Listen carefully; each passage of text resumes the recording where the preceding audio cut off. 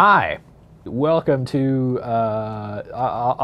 mid-August edition of According to Pete, where in this riveting episode, I'm going to continue the guitar pickup system. A guitar pickup system is essentially electromagnetic in nature. They don't really take vibration from the body of the guitar, they just pick up the vibration of the strings. The point of this project is to bring the shape of a guitar body and the material of a guitar body into the equation of the guitar tone. Now, last time I tried it with the ADMP 401 Breakout, which is a MEMS microphone, and it sucked badly, and I really apologize. I did not have a soundbite for it, and I took some heat for that. Greg thought we were going to take some heat for it. Yep, sure did. This time, I've done it with a surface transducer, COM-10917. Check that thing out. You hook this thing up to an audio source, and then you take it and you mount it on something solid, and then the solid object becomes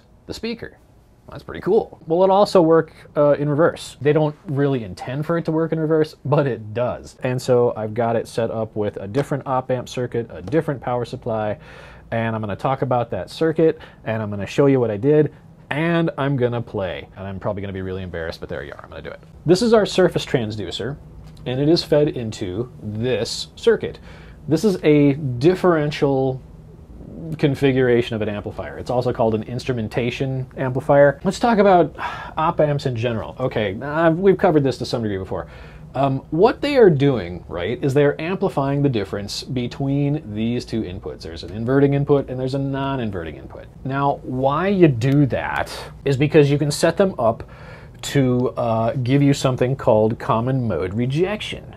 What's that? This thing amplifies difference, right? So if you've got a thing like a surface transducer out in the field someplace, and it gets hit by noise, the idea is that the cable or the wire, which is represented by these very two short segments, gets hit by the same wave front, induces a spike, a big spike there and a big spike there, in the same polarity.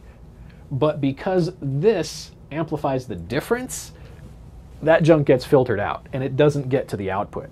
Cool, huh? In a differential configuration like this, and I'll explain it much better, I hope, you get the obvious benefits of common mode rejection. The thing that I might be struggling with a little bit, and I haven't fully convinced myself of, is that if you run this thing, like in this configuration, you have to run this with a positive voltage and a negative voltage. Now, I'm pretty convinced that you can actually do this with a single positive supply. You'd have to set this reference, right? This reference is set to like the midpoint between plus VCC and minus VCC, which is basically ground. But you could also do this to, say, a reference voltage. So if my supply voltage is 5 volts, I have like a regulator or something set at 2.5 volts, and I can still get this out. I'm not convinced that you don't get the benefits of common mode rejection without the 2 supply setup, but somehow this feels more right to me. So somebody's going to have to step in here and go, no, Pete, this is why this works so much better. One thing I can tell you is that set up in this configuration, I don't have to AC couple this. If this thing was in fact referenced to a much lower voltage, you'd have to AC couple this thing in. And that's a pain because then I have to start worrying more about how a coupling cap is going to be affected with the inductor, because we talked about resonance and things like that before, once upon a time. Let's talk about the gain of this thing. When you set one of these up, what you've got is an inverting op-amp and a non-inverting op-amp smushed together. As long as, and you'll see like, okay, so the inverting amp, you see like this guy, and the gain is 100K over 2.2K, right? Okay. Now, when you set it up like this, and I'm gonna shortcut this for you because the math it's just algebra, but it's kind of ugly. As long as this resistor, which goes to ground, and the feedback resistor back here are the same value, and these two guys are the same value, the gain will boil down to this, which is the 100K over the 2.2K times V2 minus V1. And what I'm calling V2 is like the voltage input here, and the voltage input here, this V1, okay? Now, in truth, because of this setup, it's really effectively the same thing. It's just a phase difference, right? So you say you've got like half the signal that this produces here, half the signal that this produces here, and they are 100 degrees out of phase. So it's effectively the same thing. When this boils down, you've got a gain of about 45.5, okay? Times the difference that's going in here. That's what's going to be out of here. And because of the bipolar supply, it's going to be referenced to 0 volts, which is cool because then I can DC couple it to the next stage, which is just a buffer stage that goes out to the the amplifier, right? So I've set this up with a 10K here, standard thing that we got on the website.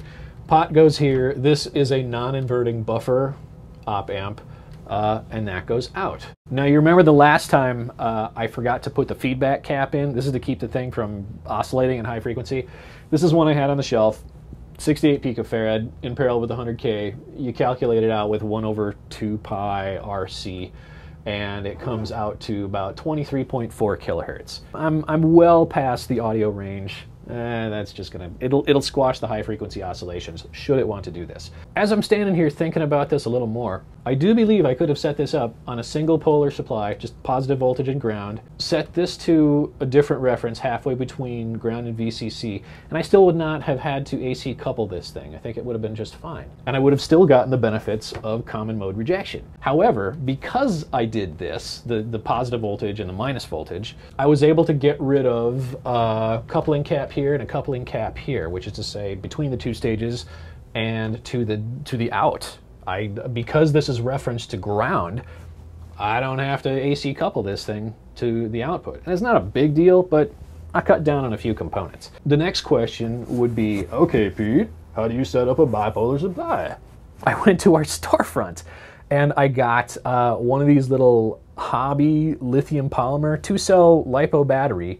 One of the ones, it's like the high current output. That thing's got a charge jack on it that is basically 0 volts, 3.7 volts, and 7.4 volts. So we got a battery here and a battery here, and they're connected. And this is the main cell, right? So you got this thing, that's the cell, and then you've got a charge jack. Charge jack. You've got this, you make your ground. You've got this, you make your V minus, and you've got this, you make your V plus. I didn't even bother regulating this. I just plugged it straight in. I filtered it, I'll give you that. So I got a cap here, right? And this is like, I think I made it 100 microfarad. And I got another cap here, 100 microfarad. I'll be honest with you, I don't know for certain how much noise a battery, I'm pretty sure there is, I didn't look it up. I'm pretty sure that there is some noise associated with the chemical action of discharging a battery like this or any other battery. And I probably should have decoupled this with a couple of with a couple of ceramics as well for low ESR. Didn't do it.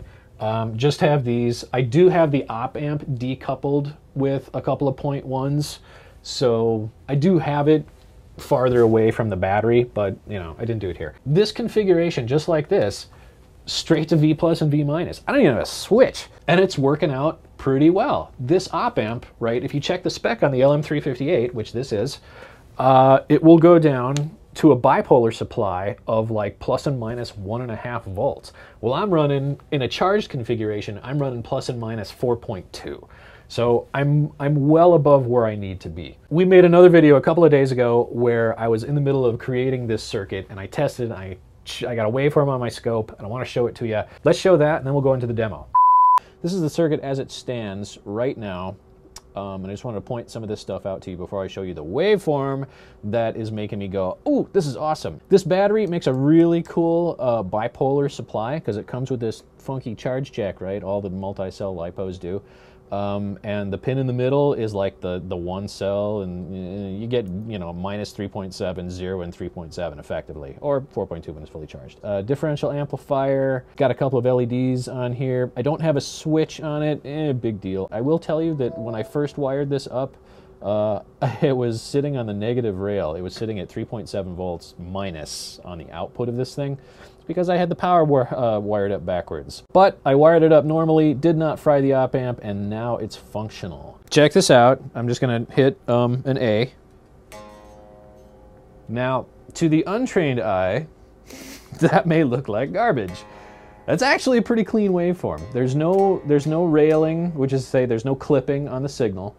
And that's A. And now my deflection here, my vertical deflection is 0.2 volts per division. I don't know if you can see that or not, but when I strike it, I'm getting pretty good. I'm getting like a volt peak to peak, and that's, you know, that's just with the gain set on the differential at about, I don't know, something like 45-ish.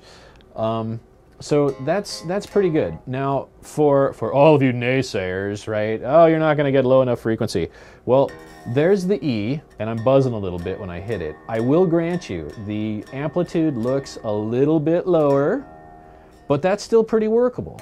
And the A is good, the D is good, although it's not quite D because it sounds like crap. Anyway, so the D's bigger, the G is a little bit smaller, so there seems to be some resonance going on here.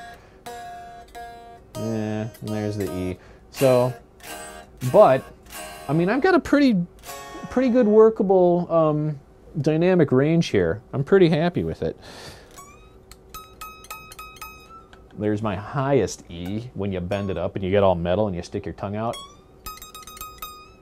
So there you go. So here's the circuit. I did not cut the PCB down because I'm going to mount a bunch of other junk to it. I only have, so far, one, I hope you can see this over here, I only have one of the service transducers available right now. So I'm going to take this thing, I'm going to tweak it off, and I'm going to move it around and probably pop my amp or something while I'm doing it. I got a pot. You saw it in the circuit, it works. There is no reverse polarity protection, so if I put this in backwards, these two caps are gonna explode. As you can see, I got the high end turned down, and I got the low end turned up, so that I can get a little more of a rounded sound, because this really does not get the low end the way I'd really like it to. There are a few positions that I've put this thing into. This one is on the far end.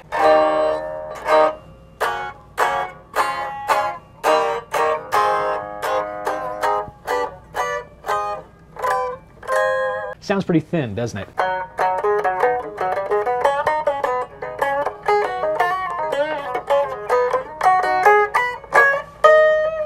Now, I'm going to try on the other peak. Distinctly thinner and more obnoxious sound.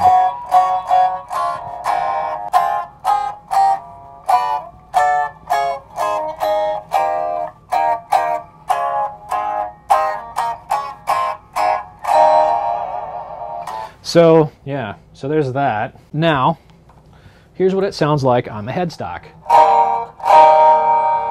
Arguably worse, and harder to play around that chord. But if you were serious about doing that, you'd find a better way to string the chord. I love the hives. The system, in effect, does work. Doesn't sound particularly great yet. I tried this last night before I came in on a different guitar. That particular guitar, it's a Schecter. It's not the Schecter I had sitting on my bench the one time. It's a different one. Made of mahogany. It's got a set neck, right? It's not a bolt-on like the Jackson piece of garbage. Don't get all uppity about Jackson. I have another Jackson I really like. And I tried it on the top. It sounded kind of thin. I tried it around the backside. It sounded kind of thin. I put it on the headstock. It sounded really good. Like a really well-rounded sound. And I mean, I can adjust this with the amp, but this thing right on the headstock sound best. Hey, let's jam one in the middle there and see what that's all about. Hey. That's actually pretty good.